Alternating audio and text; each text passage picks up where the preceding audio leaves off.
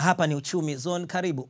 Baadhi ya vituo vya kuuza mafuta jijini Dar es Salaam vimeanza kutekeleza agizo la kufunga mashine za kielektronic za kutoa risiti zinazotambulika kwa jina la Electronic Fuel Pump Printer na kupelekea mamlaka ya mapato Tanzania TRA kuvifungulia kuendelea na biashara. Huyu ni Agizo ambaye ameandaa taarifa anayoileta kwako, anaitwa Asia Matona.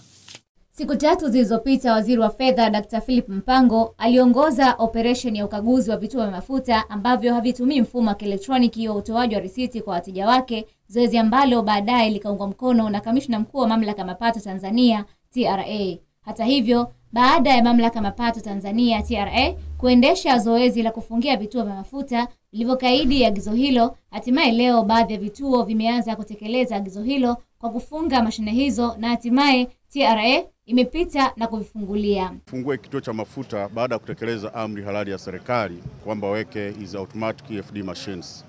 Hii kituo kilifungiwa juzi Jumanne na Mheshimiwa Waziri wa Fedha Dr. Mpango baada ya kuja na kukuta akitumia EFD machine ambazo ni automatic, akakifungia.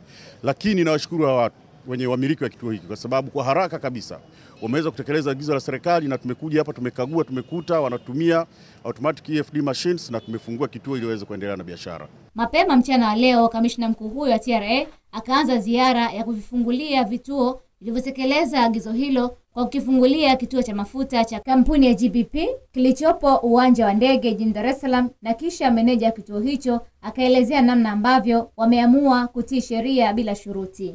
Mimi nashukuru kwa sababu wametufungulia ili tuendeleze biashara, sababu watu wengi tulikuwa tuna wateja wengi yani kiukweli, na wametulalamikia, ila watusamee, tushafungua kituo, tuendelea na biashara.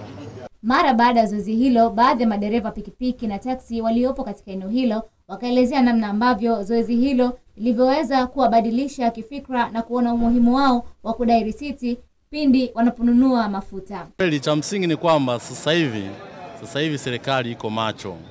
Haya mambo yalikuwa yanafanyika ya kwepaji sasa hivi inabidi watu tujifunze. Sasa hivi tufuate swala linalotakiwa na serikali.